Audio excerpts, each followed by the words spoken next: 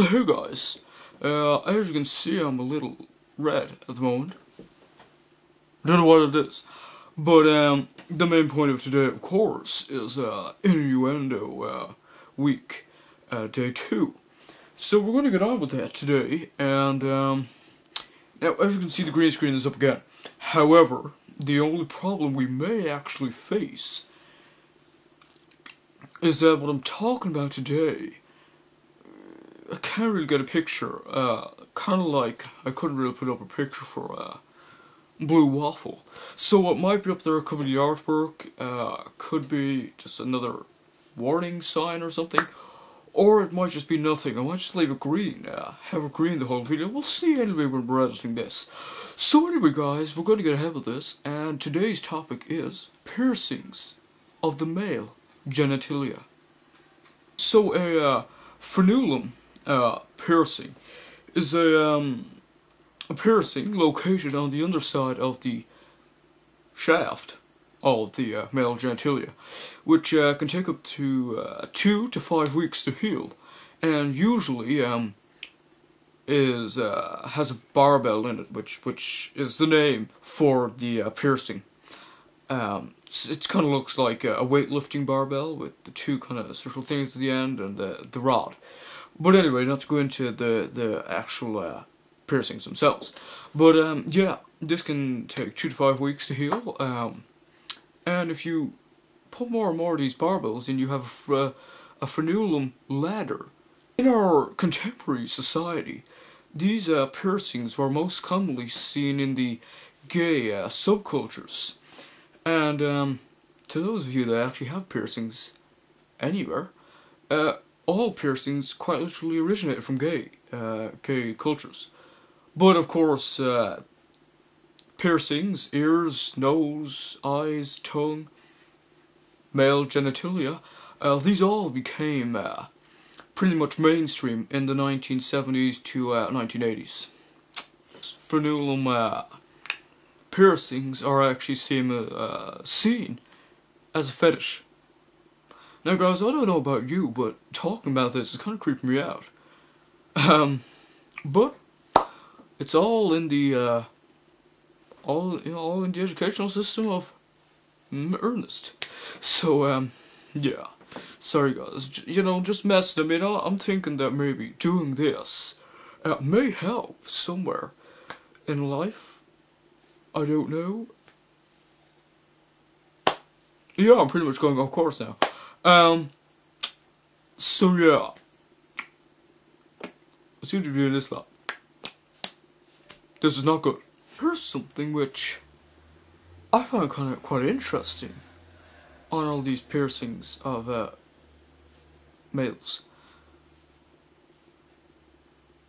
The male piercing genitalia has its many piercings, as we've come across. We've already talked about one, but the main one is actually called the Prince Albert. And then I know what you're thinking. Yeah, I know what you're thinking back there. You're probably thinking, Prince Albert? Well, I know him. Yeah, he just lives down the road from me in a giant castle. No, the Prince Albert is actually the most sexually popular piercing in males, and that includes everywhere. So some of you guys watching this, if you're hiding it,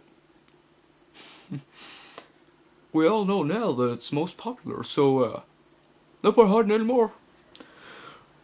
No more messing, guys. Of course, this is only, as I've said, educational reasons. But of course, anyway, so these piercings, the Prince Albert has a healing process of 2 to 4 months, which, considering where it's being put, the main on the male genitals, it's pretty fast. It's pretty fast, and it's it's at its full. It's at its full. It's 4 months. That's not even half a year. So there'd be no point worrying. Now you may just kind of think this is a little weird when you hear this, but it's still the topic of the Prince Albert, and it's actually that you don't have to to ever clean it. And then you think, well, actually, you haven't told us where this piercing is. Like, we know it's down in the genitals, but where? Well, to put it quite simply, it's on the head, and they say that you'd never have to clean it, and the healing process is actually sped up by your urine. Yes, your urine cleans and heals the wound, and of course, we know that our urine is actually quite nutritious when we drink it. Not that many of us do. I don't. Certainly, anyway, yeah.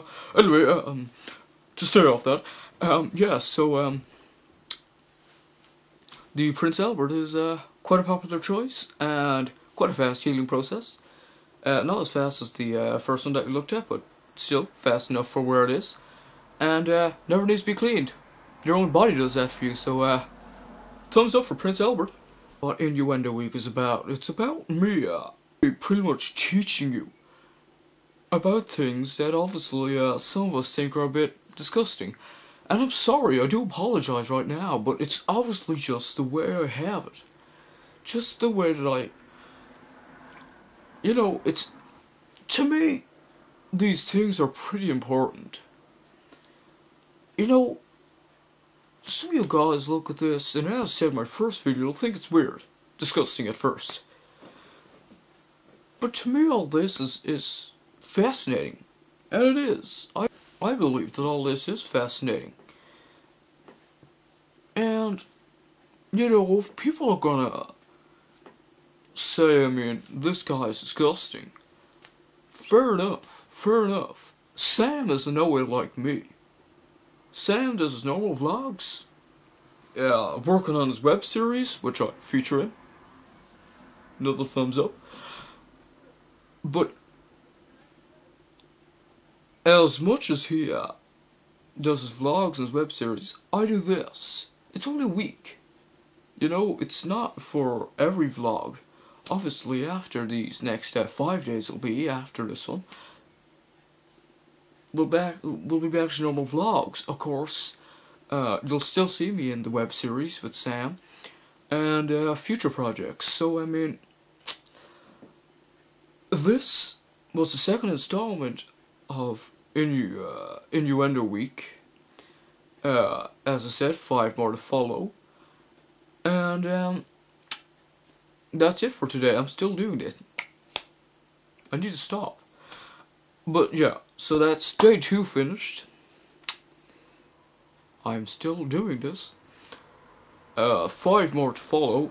And after that, as I said, more vlogs. And as far as I know, Sam should have the first episode of the web series being edited.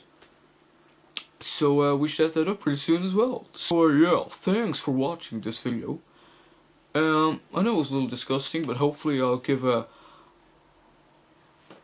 better one next week. So, yeah, actually I promise you that. Next week's will not be as disgusting. We will not talk about the piercings of the male genitalia. Maybe we'll do females.